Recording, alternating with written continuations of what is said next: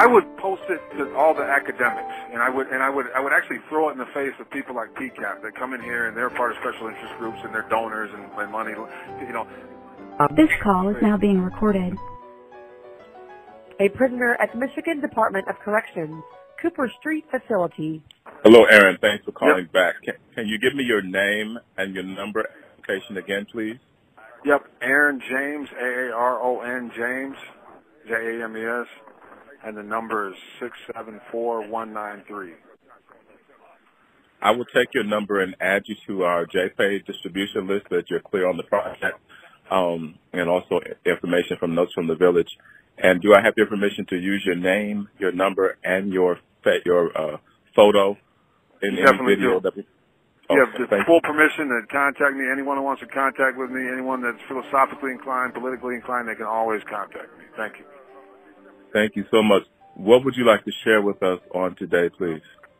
I would like to share the fact that our government is not doing their part to try to assist to get people home that have been home, that are past their ERDs, that have accomplished things and whatnot. What do you mean by they're not doing their part and people have accomplished? How so do you mean? Well, I've been locked up almost 16 years. I completed all my groups. I completed self-help. I completed the mandatory necessary groups. I actually got a college degree. I got a double associate's degree for arts and humanities and behavioral science. And I was given a flop, an 18-month flop, to finish my group. I finished group, and then I was given another 12 on top of that for no apparent reason whatsoever. And people are in here getting sick. Our facility, luckily, hasn't been hit yet, but all the facilities around us, people are dying like crazy in Parnell because I'm in Jackson. So, yeah, they're not giving me any objective reasoning why they're flopping me, you know, and they're keeping me in prison. And they know how that strains people's mental health. They know that we're trying to get out there to our families. I have a mother that has asthma, and she needs hip surgery, and she can't even get that right now, so she needs me home. There's so many things, you know, that... Do I understand that you were flopped twice? Twice, yep. Once for 18 months and then again for 12? Then again for 12. Yeah. And their reasoning for that, not getting them? One of the reasons was a history of substance abuse, and I haven't had one substance abuse ticket since I've been locked up. That's what's funny. They said that in my history when I came down, which, of course, I had fighting, I had, you know, threatening behaviors on officers and things like that. Typical stuff that a guy that's angry that comes to prison, you know, when you should treat them for their problems that I had, which they didn't. They waited till the last few years to put me in groups and things. But, yeah, I had tickets in my past, but I haven't even had a Class 1, which is the highest kind of tickets you can get in over 3 years. So there is no ticket history that's current that would justify keeping me in prison when I'm a part of like a 1% of guys that get college degrees, so it makes no apparent sense. The only thing I can think of is that in 2004, I caught 2 cases. One was an assault on a police officer because they jumped on my sister over a traffic stop in Wyoming outside of Grand Rapids. They knocked her tooth out. She's a master's degree from U of M. We're mixed, of course. I don't know if that was part of it or not. I'm not going to try to politicize that. All I'll say is that we were pulled over. She was attacked. I knocked out a cop, and they knocked her tooth out, and she urinated on herself. They tased her. There was a lot of different things legally, and I got charged for assault on a police officer felony. She got charged for felony. I ended up out on bond. I had a bad situation with a female friend, caught a CSE first degree, took a cop to both cases. In 14 to 22 and a half years, she agreed to the plea. The police officers and their people agreed to it. And I did my time. I did everything I was supposed to do. All I can think of is that maybe because they're related to law enforcement, you know, because a lot of them are ex-cops, they don't like me. You know, also when I first came down, I was in Alger, level 4, and I called the officers communists and told them that they weren't true Americans, and they drugged me through snow. They broke my nose, chipped my tooth, and put me in level 5 for a year, and lied and tried to say that I need the officer when he got charged in court in Marquette. So maybe they knew about that, or maybe it was the police incident, but they're holding that against me to keep me in prison, which they shouldn't, because, you know, you can't use a subjective opinion, you know, when you're using objective facts politically to see if a person's dangerous or not, you know. So those are huge errors and flaws in our system. Tell me, please, as it regards the men that you are in company with there, what is the conversation regarding the coronavirus and the fact that you all have been flopped and would otherwise have been home by now? Oh, people are the paranoia and the anxiety and the mental health is that people's morale is very low because they give us these masks. They're not giving us new masks. You have to wash them in a communal laundry. People are not socially distanced. We live in an 8-man cube. They set up little lines and pretend like they're socially distancing us for child lines, but these things are inefficient, of course, because you still have to sit in a table. So, and particularly when you're here past your ERD, when you know you could be home and that the virus can hit it at any time, you're not bringing it in. They're obviously bringing it in.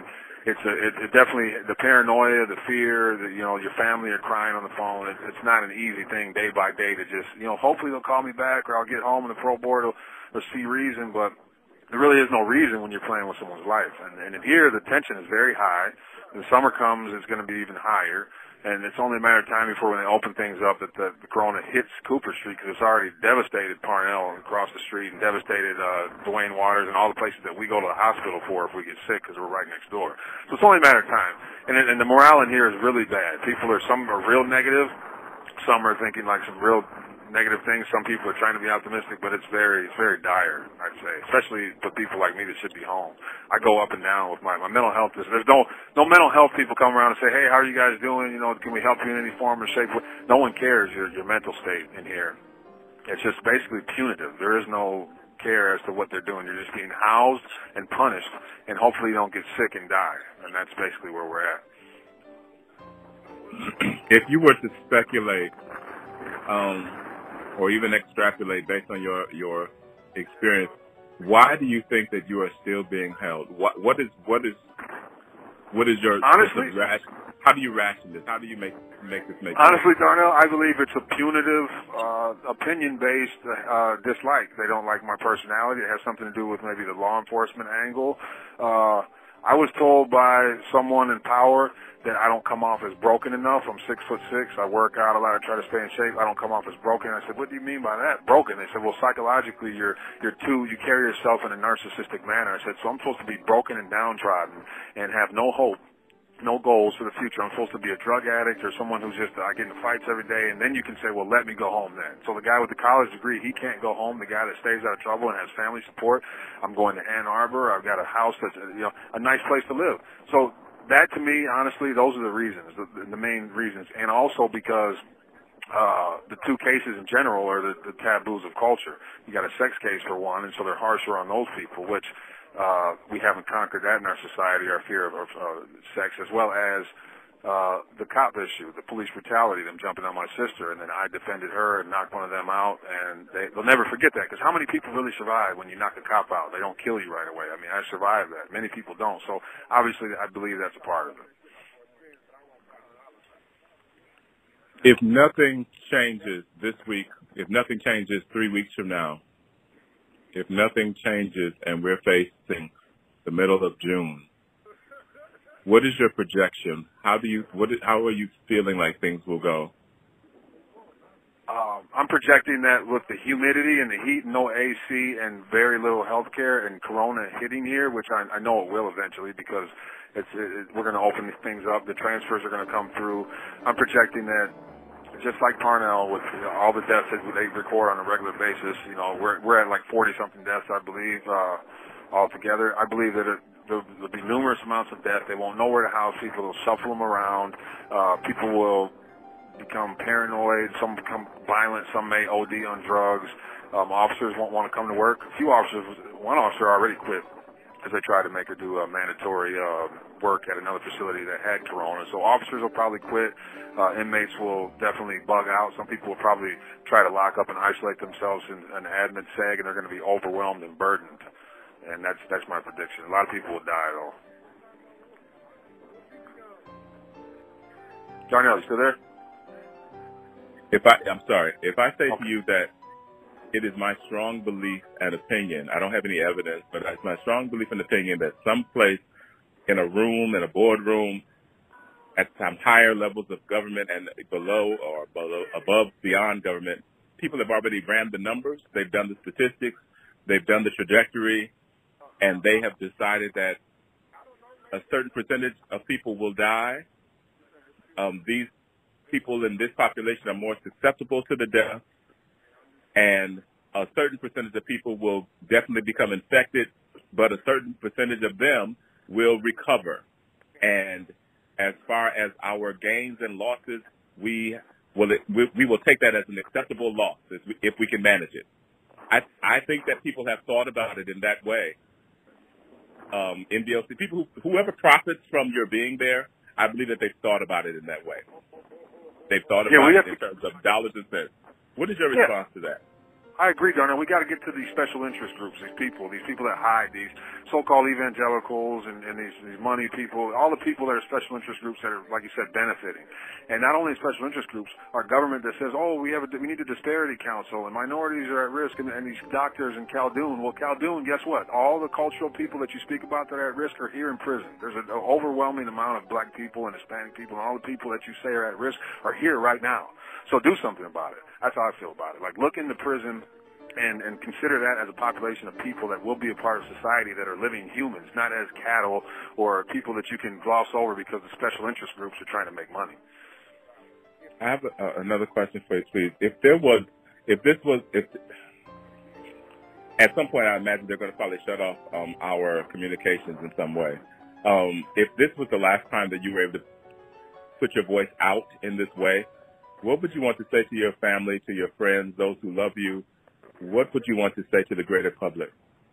I want to say to the greater public that remember that humans are all flawed, and we all can end up in any situations. And we have to recover the humanity that is still left within all people.